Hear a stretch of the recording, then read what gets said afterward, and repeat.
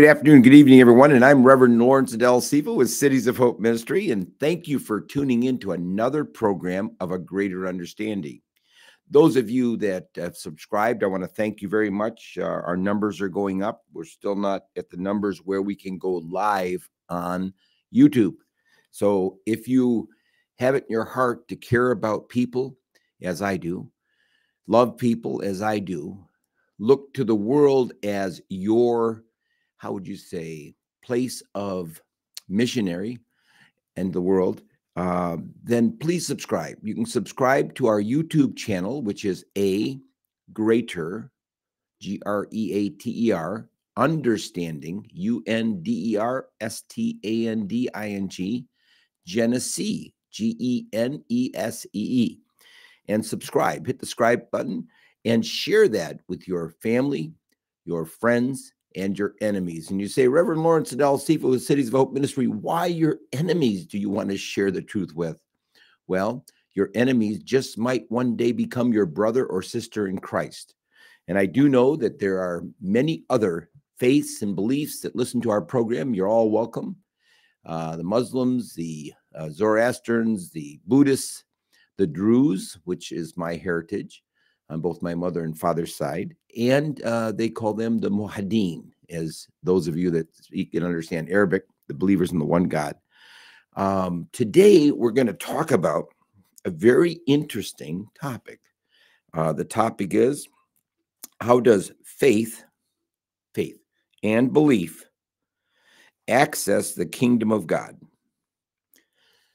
Stay tuned and you'll find out.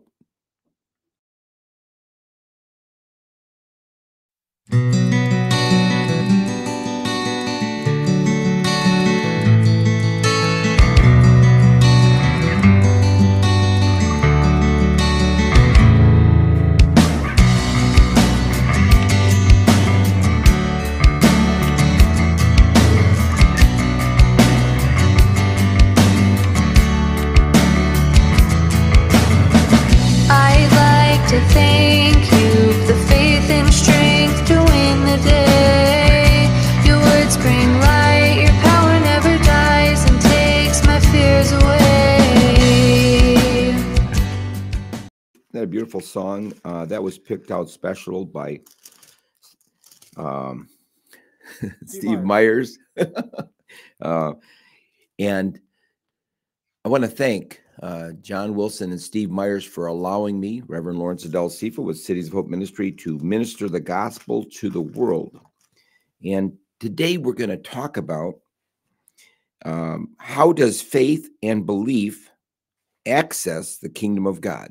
Before we get started, you know that Greater Understanding is every Tuesday from 11 to 12 Eastern Standard Time, and we do it live on Facebook. And those of you that are listening to it after, please adhere to the message, because it's a message that is needed for not only you, but those that you speak with and those that cross your path. So every Tuesday from 11 to 12 Eastern Standard Time, we have a Greater Understanding here at All Points TV or Omni Orbis Church. Thanks to John Wilson and Steve Myers. And on Tuesday night, at the great city of Public Library of Flint, Michigan, where this is being sent to you from the great city of Flint, Michigan, which I believe through revelation and through listening to other pastors and preachers and bishops and reverends and all over, not just Michigan, but all over the world, believe that Flint is the site of the largest end-time revival in the history of the world, or Great Awakening, as it is said. So, also on Tuesday night, I do a Bible study under the auspices of Mount Hermon Ministries, which is a ministry that I had founded many years ago.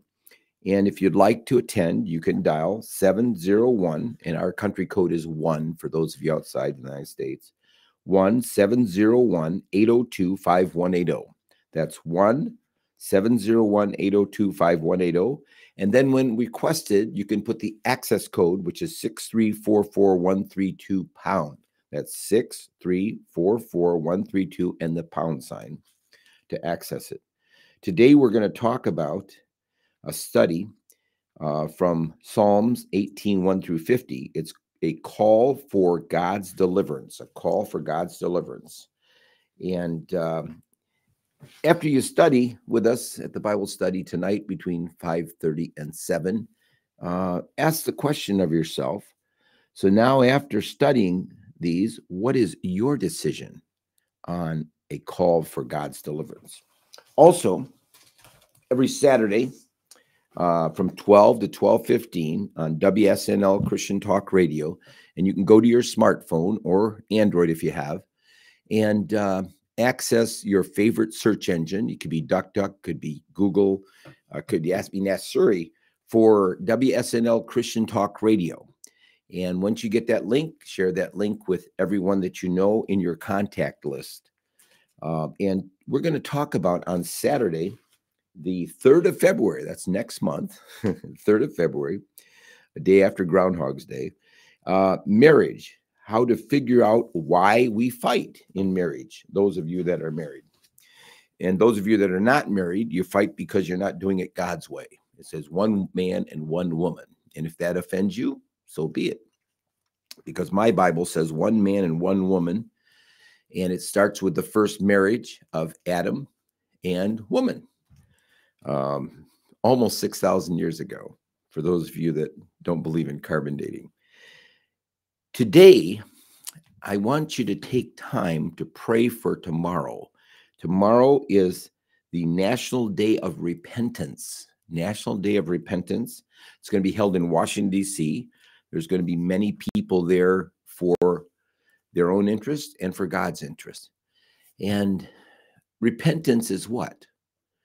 Repentance is turning 180 degrees in the other direction if and only if you are practicing the wrong thing or doing the wrong thing. Or it's 180 degrees turning into the right direction, which is God's will. And to learn about God's will is in these 66 books called the Bible. And from in Genesis in the beginning to I Come Quickly in Revelation. And it has to be taken in context, because a text without a context is a pretext. This is the one book that I call, now some call it basic instructions before leaving earth. I call it basic instructions while living in the earth.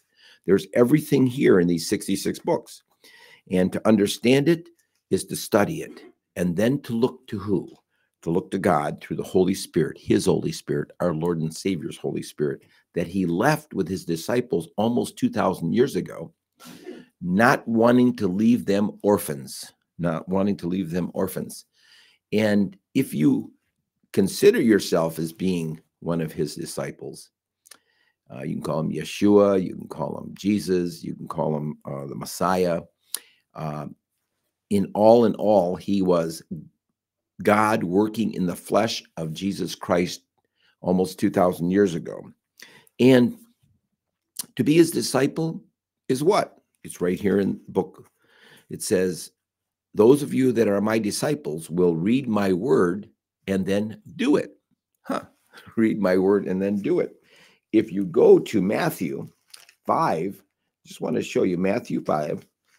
You even have Mary, which was Jesus's mother, talking.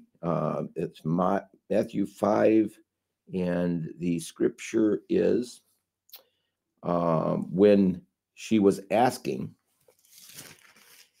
telling Jesus, well, they have no wine. It was the first wedding there in Canaan.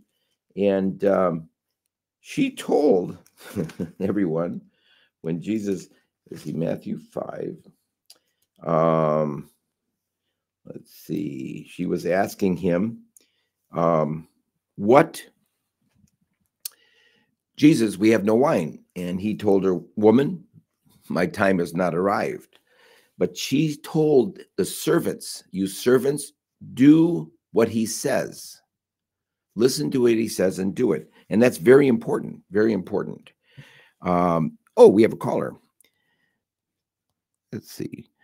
Good morning. You're on the air. This is A Greater Understanding. Who's calling? This is Dr. Richard Ellinger. Oh, Dr. Ellinger. How have you been?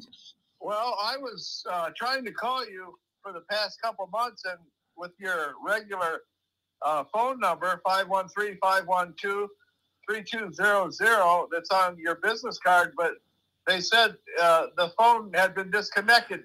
Did you get it connected again? No, it wasn't disconnected. It is actually, I had two phones, 513-616-6733, which I misplaced somewhere and I'm still paying for. But until I get another phone to replace it, the number is still active. And then I have 513-512-3200. That's 513-512-3200. But nice to hear from you. I tried calling you a couple of times and kept getting voicemails. But do you have a question? Today, Dr. Richard, we're talking about, and I know you're one of the most renowned church historians in the 20th and 21st century. And we're talking about, how does faith and belief access the kingdom of God? How did who? How does faith and belief access the kingdom of God? Oh, how does belief access the kingdom of God? Faith and belief. Faith and belief. Well, see, you can't access the kingdom of God without faith. Justification by faith alone in Jesus Christ is everything. Yes, it is. That's the access to all the blessings. But what about belief? How about what? Belief. What does belief have to do with accessing the kingdom? He wants us to believe God. Jesus wants us to believe the word of God. In Deuteronomy, Yes. chapter 8, verse 3, it says that the scripture is the mouth of God. And Jesus said, man shall not live by bread alone, but by every word that proceeds out of the mouth of God. Yes, that's when he was being tempted to Satan. He wants us to believe. Mm-hmm. Yes. You know, Dr. Richard, you know what tomorrow is? No. Tomorrow is the National Day of Repentance. And it's being held in Washington, D.C., specifically for our politicians, many of them, to repent, both on the Republican and Democratic and the also the other conservatives and independents. But National Day of Repentance. And you know, Dr. Richard, do you know why we need to repent? Well, this is when John the Baptist first introduced the Lamb of God. That's all he was preaching. Repentance. Repent, the kingdom of God is at hand. Do you know without repentance, there's no salvation? Right, there it is. Yeah. You have to have repentance. And without repentance, there's no salvation. If you go to 1 Peter 1:9, I'm sure you've read that millions of times. 1 Peter, let's see here. 1 John 1:9. 1 John 1:9. And repentance, it says, if we confess our sins, this is in 1 John 1:9. If we confess our sins, he is faithful and just to forgive us of our sins and to cleanse us from all unrighteousness. Do you know why repentance is important? Is because, you know, some people, they can't repent because they don't understand or believe that they are sinning. They don't believe they're sinning. So if you don't believe you're sinning, then you can't repent. How do you repent for sins that you don't even think you're doing? You can't do that. But they need to repent. And that's going to be celebrated tomorrow on the 31st of January, the National Day of Repentance. Yes. Yeah, you know, on believing too, the Lord, you know, the Holy Bible is full of promises of the Father. Yes, about 8,000 promises. Yeah, and he's given all of that to us, and all we have to do is believe. That's it? Yeah, belief is really important too, along with repentance. Wow. You know, I tuned into your radio program Saturday. Yeah, how did you like it? You were talking. I tuned into your radio program. Yeah. And you were talking about Brenda Lee Wallace, and I was wondering if Brenda Lee Wallace is related to Martin Wallace. Might just very well be. She was my first bride, and she was Italian. Is Brenda related to Martin? She might well be. I don't know. Oh, they both have the last name Wallace. Yeah. Oh, I guess all the Wallaces are related. Oh, okay. Probably all the Allengers are related too. Oh, yeah. And all the Cephas are related too. Yeah. How is your sister Michelle doing? She's doing quite well, but she doesn't speak to me. You know, ever since she got that. Your brother? How about your brother? Well, let's talk about Michelle. Ever since Michelle became the personal representative of my mom's estate, she appointed herself, and she does not talk to anybody. Matter of fact, she's not only brought the family together, but polarized them separately, which wasn't the way we were raised. But we're praying for Michelle. We need to pray for Michelle. Mark, which is the heart of our family, is doing quite well. He speaks to me. My brother Terry, who actually lives here on the east side, on Delaware, I haven't spoke to him in quite a while, other than probably a few times at court and also at the funeral or homegoing for my mom. Monet, who lives in Lawrenceville, Georgia, I believe, with her husband, John, which is a good family name. Haven't spoke to her in about 8 years, but who knows? God, if you keep praying, God will bring us together, and that's important. So, yeah. Your sister Monet? Yes. And I was just told not to talk about my family business. But anyways, Dr. Richard, Yeah. you have a question about how does faith and belief access the kingdom of God? Do you have any questions? Faith. Without faith, it's impossible to please God. Yes, that's true. You got to have faith, and you should always believe God, no matter what, because He's done so much for us, and He has got a lot more in store for us. Well, Dr. Richard, all you have to do is have faith and believe. Yes, Dr. Richard, without faith, it is impossible to please God, and that we must what? Know who He is. And when we diligently seek His face, it's important to know who He is and believe that He is God. You know, some people don't believe He is God. Some people are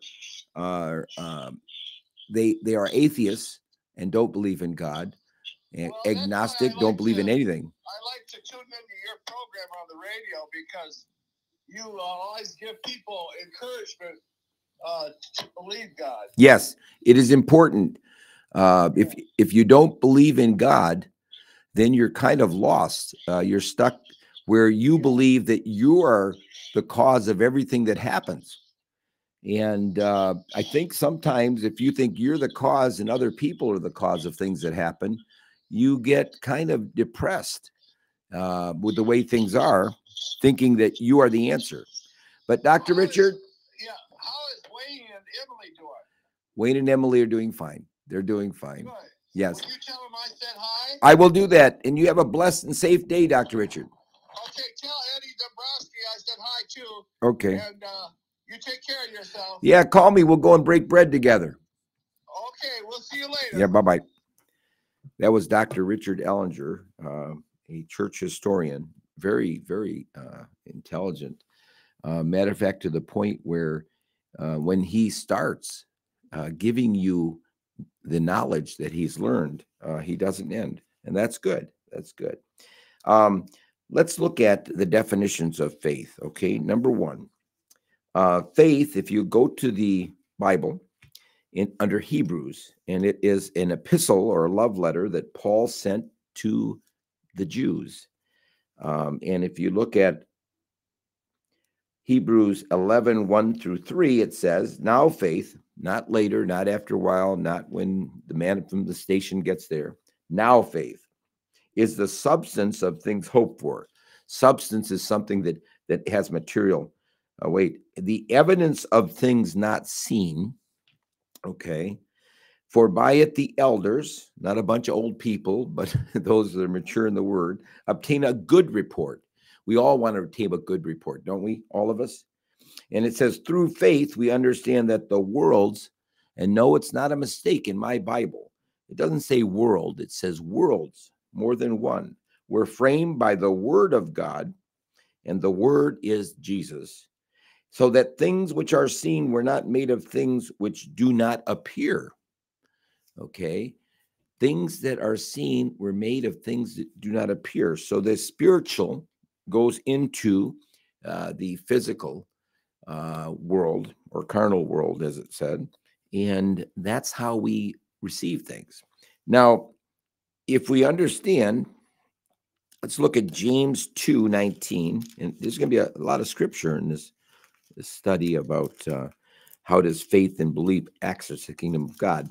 If we go to James 2:19, that's the second chapter of James, and the 19th scripture. And James in the Bible was Jesus' half-brother, same mother, different fathers. And we go to 2:19, and it says, we're still looking at faith. It says that thou believest that there is one God, thou dost well. The devil also believed and trembles. You see, I remember before I received Jesus Christ, my Lord and Savior, and went up with an altar call at the First Baptist Church of Fenton, a community here just outside of Flint in Genesee County, and on Leroy Street. And there was Pastor David Brule. And my cousins, my Aunt Sonia, my father's sister, my cousins David Amin, and also cousin Renee Amin Taylor. She has a hyphen in her name, Taylor, because her father, Uncle Bill Taylor, raised her. And they told me, they says, Cousin Lawrence, you need to go to church. And I says to them, I says, I know God. I don't need to go to church. I know God. And after I started studying the word, I found out that the devil knows God also. He doesn't have a relationship with him, but the devil knows God.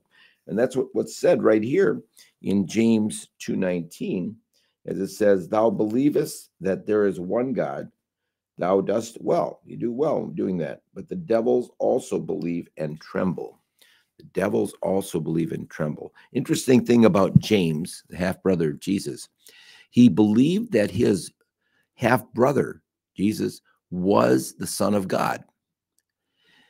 But he didn't believe in the resurrection until after it had happened. Some did believe in the resurrection before it happened, but he did not believe in it until after it happened. And then he became the head of the church in Jerusalem, and he was martyred there for the faith, in the one God, which was his half-brother. Isn't that interesting?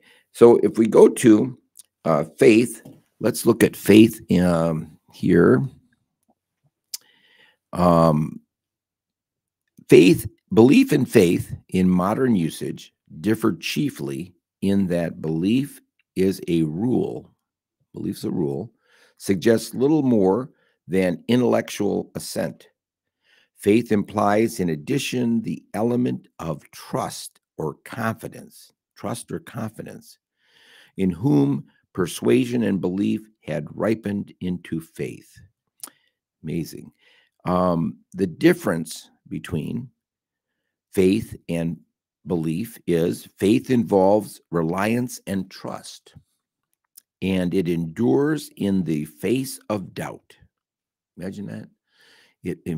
Let me read that again. Faith involves reliance and trust, and it endures in the face of doubt, whereas belief is simply something we take to be true. Here's a statement. I can have faith in things or people without a corresponding belief, and I can believe in things that I don't have faith in.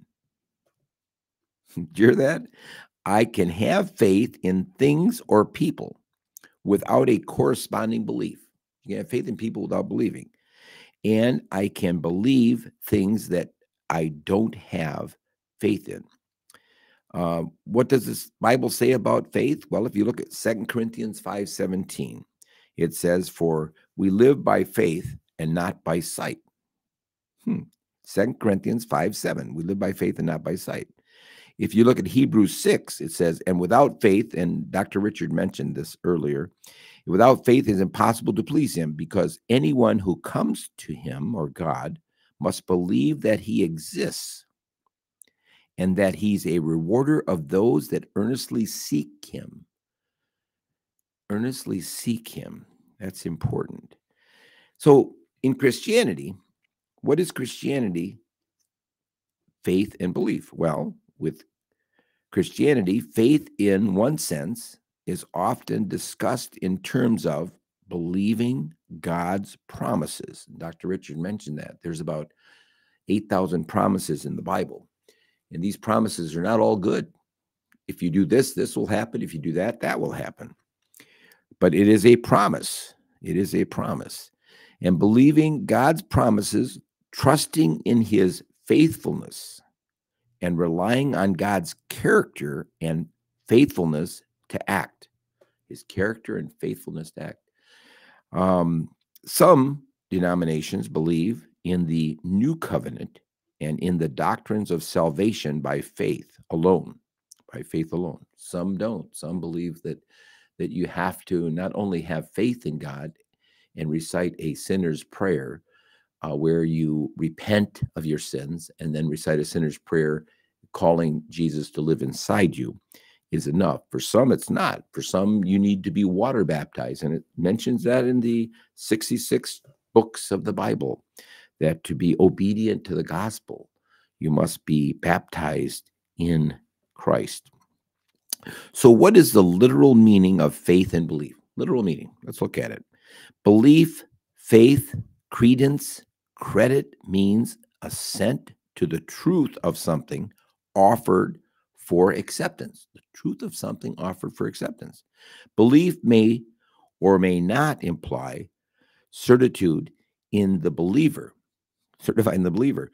My belief that I had caught all the errors, faith almost always implies certitude even when there is no evidence or proof. An unshakable faith in God. Yes. So, what comes first, faith or belief? You want to know what comes first? Let's look at it. The Bible teaches that God intends our faith and our actions to go hand in hand. Faith and actions. Doesn't want one to be over first before the other.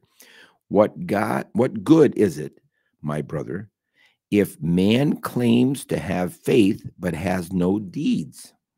That must be James. Yeah, that's James. Faith without works is dead. As the body without the spirit is dead, so faith without deeds is dead. Interesting. So, what we want to learn here about faith and belief is that you need faith and belief in order to access the kingdom. That's very important, to have faith and belief. If you don't have faith and belief, then you can't access the kingdom of God. See, those of us that are his beloved, okay, not everyone is God's beloved, although he created all of us.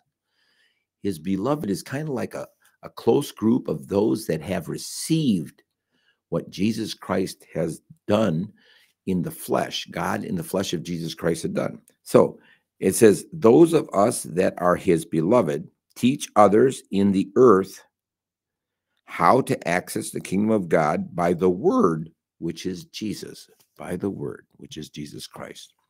So let's look at belief. If we go to Hebrews 11:6, okay, Hebrews 11:6, and it says, but without faith it is impossible to please him, for he that comes to God must believe that he is, and that he's a rewarder of those who diligently seek him. What does it mean to diligently seek someone? That means in the morning, in the afternoon, in the evening, It's sort of like praying 24/7. And our prayers are access to the kingdom, but our faith is the currency of the kingdom. So God was working in the flesh through the flesh of Jesus Christ almost 2,000 years ago. And to complete this, so if we look at James 1:26, let's look at James 1:26. And it says, 1:26, if any man among you seems to be religious. I'm not religious. I believe in relationship with God. Religion is a bondage and causing you to do certain things. And bridleth not his tongue, but delivereth his own heart, the man's religion is in vain. Let me read that again so we get that. If a man among you seems to be religious, okay, and bridleth not his tongue, doesn't hold his tongue. The tongue, Paul says, is a small rudder that can cause a marvelous flame, things to be burned and destroyed. But deceiveth his own heart, this man's religion is in vain. You see, pure religion and undefiled before God and the Father is this. This is pure religion. To visit the fatherless and widows in their affliction, and to keep himself unspotted from the world. What does it mean to keep yourself unspotted from the world? Well, if we go to Romans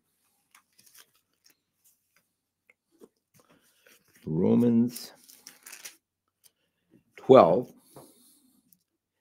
and here we have Paul, or Saul. Saul was his Hebrew name, and Paul was his Roman name because he was a Roman citizen. Much like myself, I'm a citizen of the United States, but I'm also a child of the Most High God. And it says in 12:1 and 2, it says, I beseech you, therefore, brethren. He wants to convince you, brethren, and that is brethren, the beloved of God, those that have received Jesus Christ, our Lord and Savior, by the mercies of God, yes, and mercies is what? Unmerited favor, that ye present your bodies. We must present our bodies as a living sacrifice, okay? Living sacrifice, not dead sacrifice, not that I will die for you, Jesus, but I will live for you. What I do and walk will live for you. When I walk with you and talk with you, and you tell me that I'm your own, and the joy we share as we tarry there, none other has ever known. That's a beautiful song. Holy, what does holy mean? Well, holy means sanctified, set apart, sealed, acceptable unto God, holy unto God. You see, God wants us to be holy. And you say, well, I'm not holy, and not with the things I've done. No. It's not about what you've done or where you've been. It's where you're going. That's what's important. Where you're going, where you're moving, and what direction you're in, and going in the right direction. It says, which is your reasonable service. That's reasonable. To be a believer in Jesus Christ, a follower, and to learn from him as you go each day is a reasonable service. And you teach others. Not just with your words and give just word service, but with your walk and your actions in life. And then 2, it says, and be not conformed, there we go, to this world. Why don't we want to conform to this world? Well, look around you. Everyone's listening to this podcast all around the world, this globe called Earth. There's nothing good. And there's just one man that was without sin that walked on the earth almost 2,000 years ago. Yes. And he was good. And be not conformed to this world, but be transformed. That's what we're transformed. How? By the renewing of your mind. There you go. That's one part of your soul, which is your mind, will, and emotions. Renewing of your mind, that ye may prove what is the good, what is the acceptable, and perfect will of God. And how do you do that? By studying the Word of God. That's how you do the perfect and will of God. So let's look at Matthew. See, we say here, it says, One, complete trust or confidence in someone or something, and that's what faith is. Two, strong belief in God or in the doctrines of religion based on spiritual apprehensions rather than proof. Based on spiritual beliefs rather than proof. Now, if we go to Matthew 10, in Matthew, when he wrote the Gospel of Matthew, he was writing it as a Hebrew, as a Jew. Hebrew, not as a Jew, he had to be from Judea. But if you look at 10:34, Matthew 10, which is right after 9, Matthew 10:34, 10:34, here we go. This is the words of Jesus. Matthew 10:34, and it says, "Think not that I am come to send peace on the earth. I came not to send peace, but a sword." And the sword is the holy word of God. He brought a sword with him, the word. And in James, let's see here, in John 14:6, John 14:6, and John was one of the sons of Zebedee, not John the Baptist, but one of the sons of Zebedee, and his brother was James, and Jesus called them the sons of thunder when he was here on the earth. Now, John 14:6, 14:6, and it says, and this was when he was talking to Thomas. Thomas saith unto Jesus, Lord, we know not whither thou goest, and how can we know the way? And Jesus was telling them just earlier, because he knew in 14:1 that he was going to go to the cross. His disciples are going to see their rabbi, which is teacher, their leader, their confidant, their friend, die on a cross, is what they're going to see in the carnal world. But if they understood the spiritual, they'll see something different. And Jesus said, let not your heart be troubled in 14:1. You believe in God, believe also in me. Well, there's that belief again. You believe in God without proof.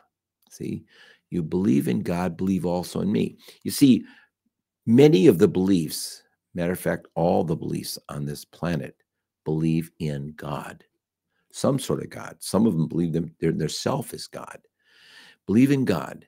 But Jesus was telling his disciples something different before he went to the cross. He wanted them to believe in him. Why is it important to believe in Jesus? Well, to believe that he's a son of God, then you believe there's a father. To believe that he's a son of God, you believe in also the Trinity, the Father, Son, and Holy Spirit. And there's many of you out there don't believe in the Trinity. Some of you believe that just the Father and the Son, but not the Trinity. You see, if you believe, as he's talking about in him, you believe that he's the Son of God. And also, if he's the Son of God, then God the Father sent him. You see, he sent him. And many times in the scripture, he says, you'll believe that he sent me. It's important that you believe that he was sent.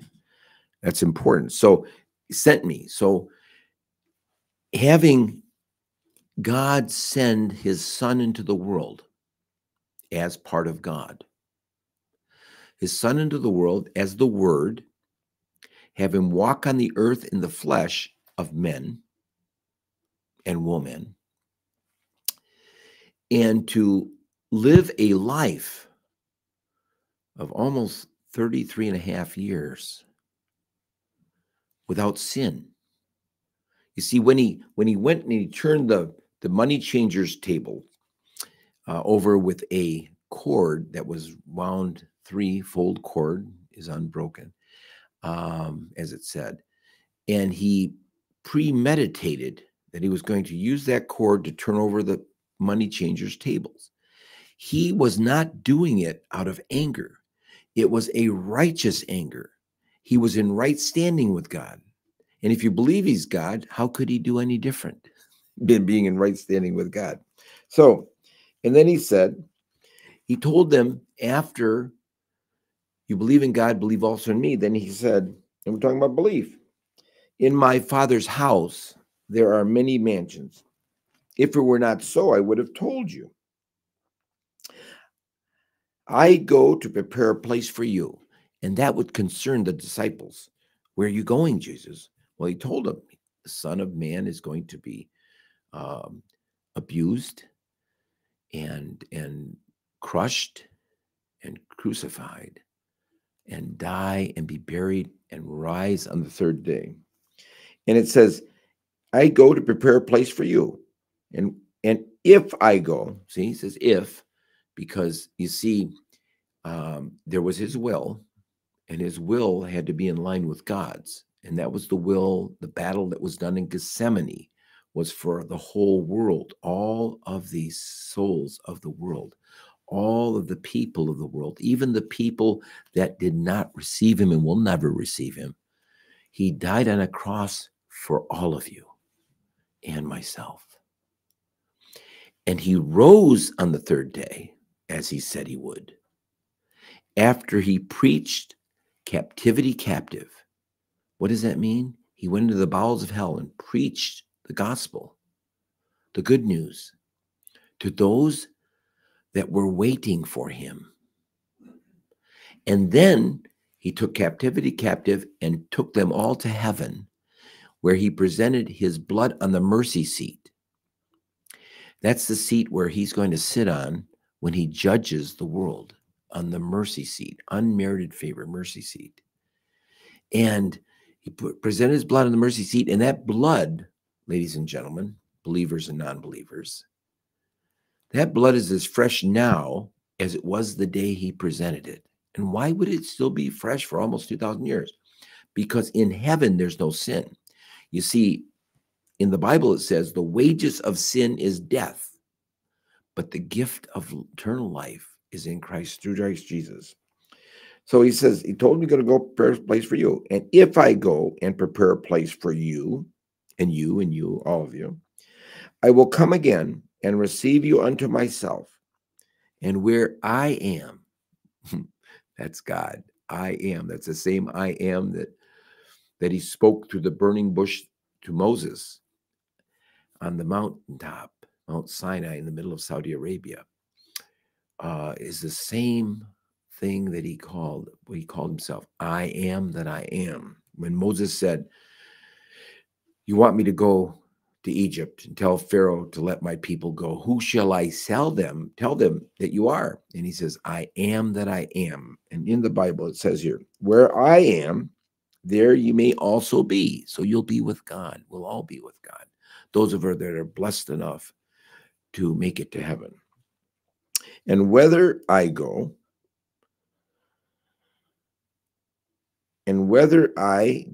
ye knows, and the way you know. This is when Thomas comes up with doubting Thomas. I can just see his wife say, Thaddeus, you're giving the family a bad name through doubting. Thomas said unto him, Lord, we know not whither thou goest, and how can we know the way? You see, the Christians, before we were called Christians in Antioch, little Christ, it was actually a slang term, Christians. We were called the way. And what did he say?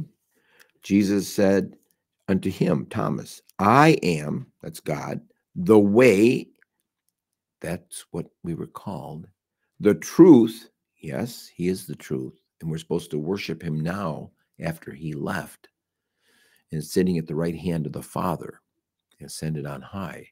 We're supposed to worship Jesus, not in the flesh anymore, but in spirit and in truth. And the life, the life, wow. Not just life, but eternal life. You see, those of you at the end of this program will have the opportunity to receive Jesus Christ, your Lord and Savior. And in life, there's many choices. You have many choices. Do I want coffee with cream or sugar? Do I want tea? Do I want donuts? Do I want cake? Do I want steak? Do I want beef? Do I want lamb? Do I want pork? But in eternity, there's just two choices, ladies and gentlemen.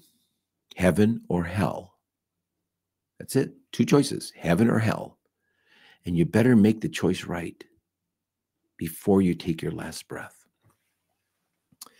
And it says, I am the way, the truth, and the life, and no man comes unto the Father but by me. Not through him, but by him, by his ways, by believing in what Jesus Christ did almost 2,000 years ago, by the words of the scriptures that I study and you study daily. You're supposed to study daily. And it says that if ye had known me, okay, ye should have known my Father also. And from henceforth ye know him and have seen him, because they've seen the Father. That's important. If you've seen the Father, you've seen Jesus. That's what he was telling his disciples. So if you see Jesus in the Word of God, you've seen the Father. You've seen God. And then John 5:23. Let's look at John 5:23. And we're still looking at belief. John 5:23. And it says that all men should honor the Son. He's talking about the Son of God, even as they honor the Father. Honor him like you honor the Father.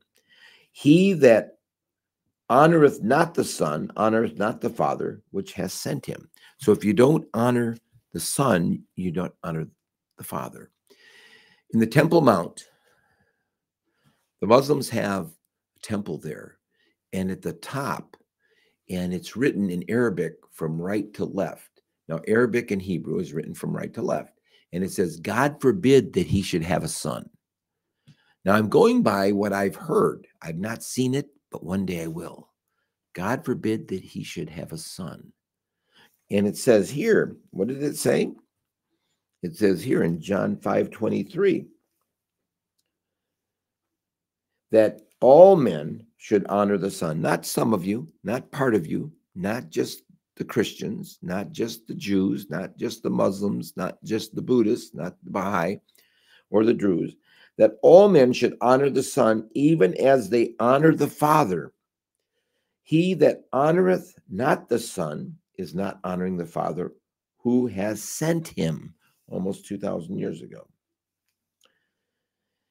And he says here, verily, verily, that must have been really serious, because he said, truly, truly, I say unto you, and this is in 24, he that heareth my word, that's Jesus, and believeth on him, that's Jesus, that sent me, which is God, hath everlasting life, and shall not come into condemnation, but is passed from death unto life, death unto eternal life. And then if we understand that, we'll understand what between faith and belief, how we access the kingdom. So I pray that you have learned some things today and gleaned some knowledge about faith and belief and how to access the kingdom of God.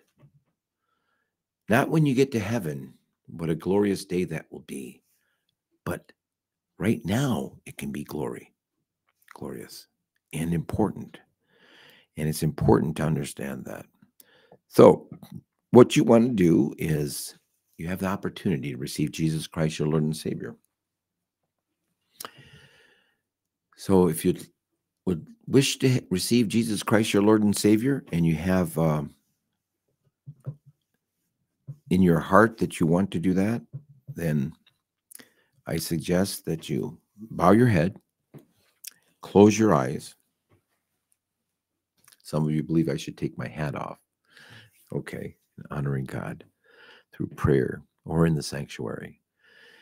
Your life should be an honor to God. Every word you speak should be a prayer to God. Every word. So bow your heads, close your eyes, and repeat after me. And John, could you help me? Okay. Lord Jesus, Lord Jesus, I thank you I thank you for a personal faith for a personal faith that you are the Son of God that you are the Son of God and my Lord and my Lord and my and Savior. my Savior. I believe that you I died, believe that you died, you were you buried, were buried, and you rose on the third day. rose on the third day. And because I believe it, Because I believe it, I'm born again. I'm born again. As you receive me, As Jesus, you receive me, Jesus, I receive I you. receive you. In Jesus' name. In Jesus' name. And all God's children said, amen and amen. And if you said that for the first time, you can get a hold of me, Reverend Lawrence Adele Sifa with Cities of Hope Ministry at 1, which is our country code, 1-513-512-3200. And I will send you a Bible by giving me your name and address anywhere you are in the world, anywhere. Why do I do that? Is because that's what God put on my heart to do through the Holy Spirit. Because you need a Bible. Now, you can get a Bible on your smartphone, yes, or your Android, or Apple. But I like to have paper. In a paper Bible, you can write in it, you can work with it, you can study it, you can go back and forth.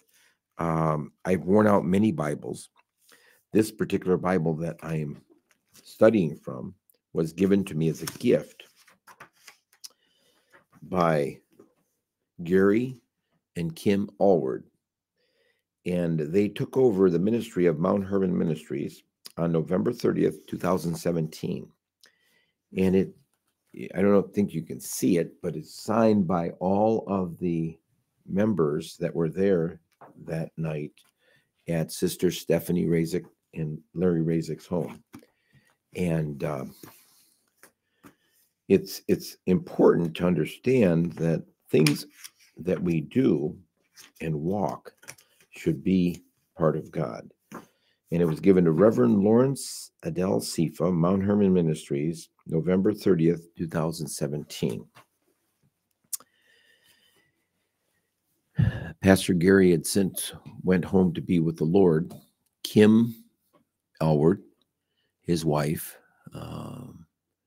is still here going through some traumatic things. And please pray for her family. He has a son named Josh, and Pastor Gary's family. What? Pray for them? Pray for them for, first of all, repentance. And second of all, pray for them that those of the family that have not received Jesus Christ as their Lord and Savior, or at least have the opportunity to hear the gospel, are able to do that. And it's important. Well, thank you for attending another program of A Greater Understanding. Any of you that have questions, feel free to call me, Reverend Lawrence Adele Sifa with Cities of Hope Ministry at 1-513-512-3200. That's 1-513-512-3200. And you can ask any question, even while we're going live. Call me and ask any question.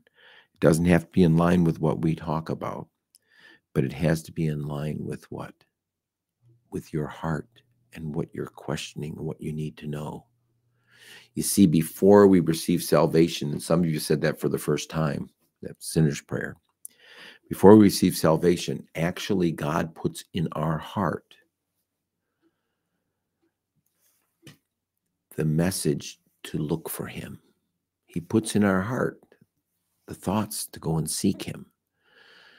Because it says, while we were yet sinners, Christ died for us. Isn't that amazing? While we were yet sinners, we were enemies of God, and he died for us. So we will do this again, Lord willing, and he is, on February the 6th. And that's next Tuesday, February the 6th. Thank you for tuning in to another program of A Greater Understanding. And you all be blessed, and pray for one another, because the days are evil and he's on his way back. When? The Son didn't even know when he was here, but the Father knew when he's going to send the Son back to receive his bride, his bride. Thank you very much. See you on the 6th of February. You all be blessed.